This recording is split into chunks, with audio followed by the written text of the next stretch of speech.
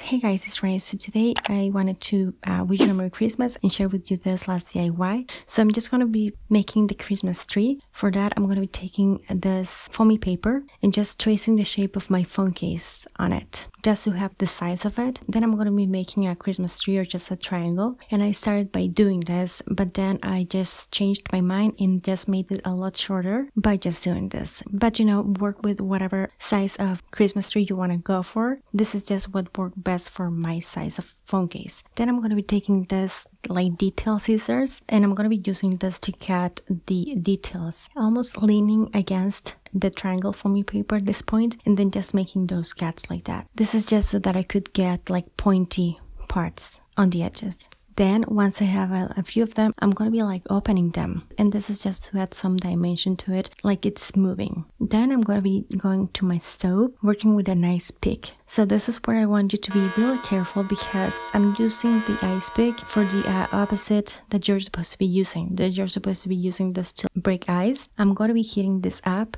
and using it to make holes on my Christmas tree. The reason I'm doing this like this and not using a like hole puncher is because my hole puncher is like those small ones and it's like limited, so I just can't reach the middle part. Just be really careful though, and notice how I'm holding this, like my hand is like open. I don't want anybody to be hurting themselves because of this DIY. And my hand covered the whole thing. I didn't notice until later. I'm a one-woman show here and I was just too focused on like making those holes. But for the bigger holes, my ice pick was a lot hotter, and so it just melted my foamy paper faster and made the hole bigger. And for the other ones, I just went a lot faster, if that makes sense. Then I'm going to be taking a leftover piece of foamy paper and just make a tiny rectangle. I'm going to be painting this with my gold acrylic paint, first going with my brush, like the regular one, painting all of it, including the edges, and then going with this detail brush, and I just use that to paint like inside the holes.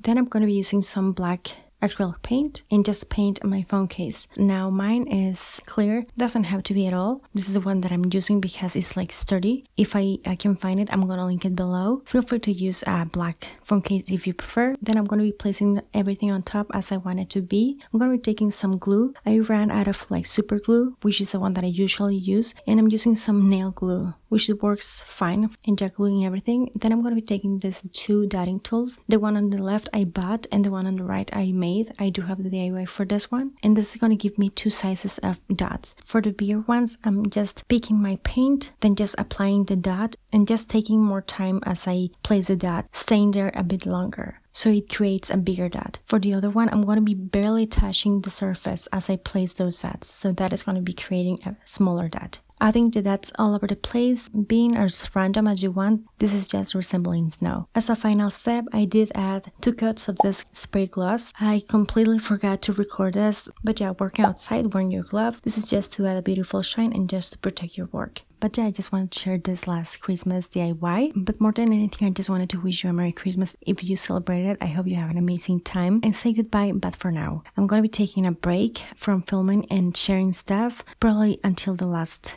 week of January or February. Reason being is because I'm going home and visiting my parents. I haven't been there in a while, and so I just wanted to spend some quality time with them, celebrate both my parents' birthdays, and hopefully I'll be back with some really cool ideas. I have some by now. But yeah, I really hope you like this. Happy holidays. Thank you so much for watching. I'll talk to you later, and take care. Bye.